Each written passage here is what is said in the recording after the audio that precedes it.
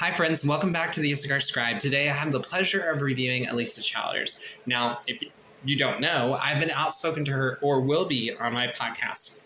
But in light of that, I'm actually responding to the book that Holly Pavek has done, and I've made my own book that I am currently writing through, and I've given my story on NAR. So if you're alisachilders, you may want to check out Patreon where we have that loaded. And also we will be reviewing you in mid-February, of the 15th, I think, is when we review you.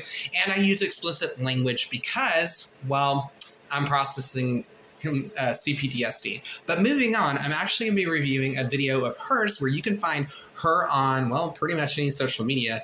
And I've engaged her on social media, so she probably knows who we are.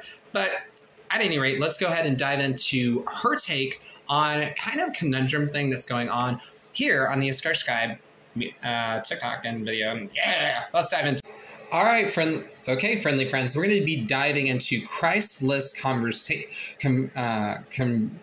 conservatism and the LGBTQ conversation posted by Alisachilders. And we're going to go ahead and dive into this beautiful video. It's all over the place, but let's go ahead and dive into it today. And notice how giddy and utterly excited he is. I do find that I don't think he's LGBTQ. I do think, however, that my camera is off, but there we go. What wonder. Okay, so let's dive into it today here on the Issachar Scribe. And we're going to be talking about how there are some things that I strongly believe that overgeneralizations are made in this video, and I think it's very harmful. Now, Alisachilders, if you watch this video, and she probably will sometimes later, realize that we're the largest ex-gay media in the world, and we are also leading in the world of biblical counseling in regards to gender theory. So let's dive into that with our work of DTT and IDDS that you can find on Patreon. But let's dive into this video, shall we? And we have to understand, too, that this is a nation and it's not a church. But once we get that understanding there, too, that LGBTQ issues, it's ruining the church. So again, no matter what LGBTQ do, we're always going to ruin the church. So that's the message that you start the video with, Alisachilders. I don't think that's the best video. I think that sends a very ignorant statement. And I think that's one of the worst video clips you can start a video with. So I think you're going to have to start having video clips where you don't sit there and blame all of the LGBTQ, because basically that also blames ex-gays. Let's dive into it a little bit more.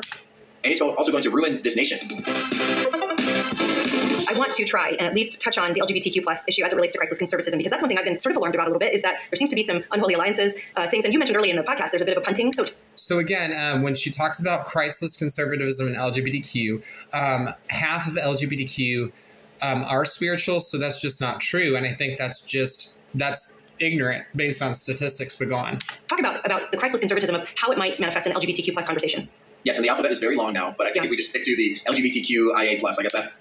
Okay, so he says stick to LGBTQIA+, and then... Oh, yeah, there might be some 2 in there or something, but what I'm seeing is like LGBTQ. We just... So he says focus on LGBTQ, but then listen to what he says. So he actually doesn't say that. Listen to the next part. Focus on that. Get rid of all those nonsensical letters. All these letters are nonsensical. LGBT, lesbian. There you go. So he ignores queerness, and that actually is a hallmark in ex-gays. So he's very uninformed. He's making an overgeneralization, and he's clearly ignorant. Let's go on. Being gay, bisexual has been punted. There you go. So he just says LGBTQ, then he's selling LBG. So he's just like very biased, because he's a person that has not spent a lot of time around ex-gays. And like we are reporting on a regular basis, we have ex-gay stories. We talk about them. It's very clear that they do not have a very open understanding of what is currently going on in gender studies or the ex-gay holiness movement.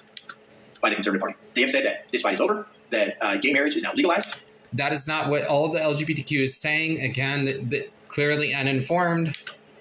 Gay people and people that are okay with gay marriage, and I'll say marriage in quotes because that's not a marriage. That's basically just some civil union recognized by the country. Marriage is between one man and one woman. That's been established by God. We can't redefine it. We don't have the ability to play God and redefine it. And so we talked about this a lot of times about when you're talking about law. I agree with this point, but let's go on to the next point. God, hey, we now got a different idea of what marriage is. They have punted that issue because they know there is some voters out there that are going to be middle Again, they haven't punted that issue. This is an ongoing thing in the LGBTQ. Ex-gays are talking about this on a regular basis. We're part of the LGBTQ. Again, he just completely ignores the LGBTQ because he doesn't understand queer theory and he doesn't understand conservative queer theory or former LGBTQ, so he just makes overgeneralizations yet again. Right, that either are lesbian, gay, or bisexual. Again, he ignores queer theory, he ignores queerists, he ignores queer studies, he ignores Christian queerists that are bringing in gender studies. Many of these studies they quote from on a regular basis. Let's go into it. That may vote for people like DeSantis or Trump, or they might like Vivek Ramaswamy, or they might like some aspects of the Conservative Party. Things like gays against groomers. They do some moral work, I guess. So as a person who supports Gays versus Groomer, and I'm ex-gay, and I'm a part of kind of like the work that they do and support the work that they do, it's just demonizing all the LGBTQ with nothing redeemable. We could say, like, yeah, there's some people that are fighting against the abuse of kids and sexualization of curriculums in school, but it's like an oxymoron. It's not an oxymoron when there's an ex-gay movement and he clearly doesn't know about it. It's like thieves against murderers. It's not thieves versus murderers. It's more like priesthood versus priesthood, but let's go on. And it doesn't really make sense much at all, but they're not being invited into. Well, maybe you should sit down, Mr. Hot Fancy Pants, and like go actually sit down with a bunch of ex-gay individuals and maybe go educate yourself on what's currently going on for the last year. So that obviously you're out of touch with the reality. The Conservative Party. And there is also tons of people who are not in the Conservative Party that are bringing great change and godliness, and even some aspects of progressive leaders bring this up. I know a lot of people are going to say, they're like, all right, yes, these politicians, they aren't running for pastor-in-chief, they're running for commander-in-chief. Vivek Ramaswamy has brought that up. I put that in a YouTube video. It's a funny little line, like, yes, that's true. Like, yes, we understand that you want to have your own version of the separation between church and state. Like, we wouldn't really have this state without Christ Church. And we have to understand, too, that this is a nation. So, of course, the Christ Church means that LGBTQ voices that are former LGBTQ, we don't have equal say in the church because he's proving this to be the case. This is why we consider this Otherside, because our voices are basically shut off and we don't have opinions that are listened to in the gay community or the church. It's not a church. But once we get that... No, it's a authoritarian regime in which we're not able to voice out anything because we're not trusted and we're held to double standards. The understanding there, too, that LGBTQ issues, it's ruining the church. You're right. It's ruining the church because the ever-straights don't want to admit things that he's about to focus on. So let's go ahead and see how ex-gays are ruining the church. Let's dive into that. And it's also going to ruin this nation. Okay, so we're going to also ruin the nation. Okay. We continue to allow people to now call these things marriages, let sexual depravity run rampant. Now, again, like ex-gays and former LGBTQ, theologically, that's a long conversation. But yes, there's still a lot of heterosexual sexual immorality. Yes. Yes. But again, like you guys can hold long-standing positions in the church. We don't have that set standard, and we have a other set standard where we can't even in the modern day be found on social media, but yet you guys believe that you dominate the conversation, you ever-straights. Okay, let's go. We will always mention that, but if the Conservative Party is going to say the foundation of America is the family.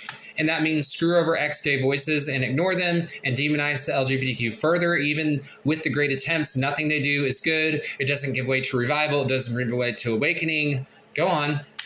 And we're going to redefine what the family looks like. You're also going to redefine what the church looks like, apparently, but I digress. It's a disservice to children It's a disservice to people who are children and ex-gay when you don't have our voices or experience acknowledged and books written and you toss out all queer theory books and la la la. Go on.